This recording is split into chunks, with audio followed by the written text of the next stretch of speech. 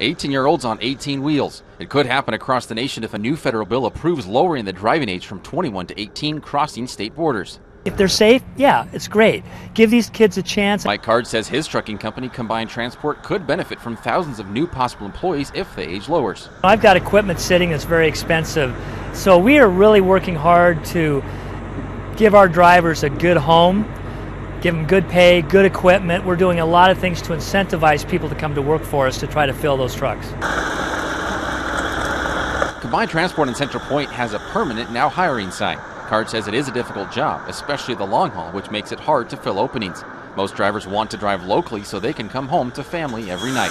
I read also that there's like a need for over 100,000 new drivers a year in the industry. So if you're not getting 100,000 new people coming into the industry as truck drivers every year, that gap between how many drivers you need gets bigger and bigger. We asked our News 10 Facebook friends if they would feel safe with 18-year-old commercial truck drivers on the road. Art McKinney says, I don't feel safe with some of the truck drivers that are on the road now. And that comes from someone who has had a Class A CDL for 50 years. Orlando Carute says she would feel safe. 18-year-olds serve our country and we trust them. So why wouldn't you trust one that drives a big rig? Her husband was 18 when he started driving tractor trailers, and it's all about safety and training.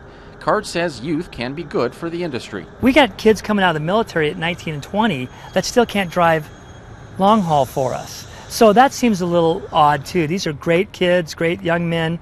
They should be able to drive and take these jobs. Card says insurance companies would embrace the law change as long as they prove the drivers are safe.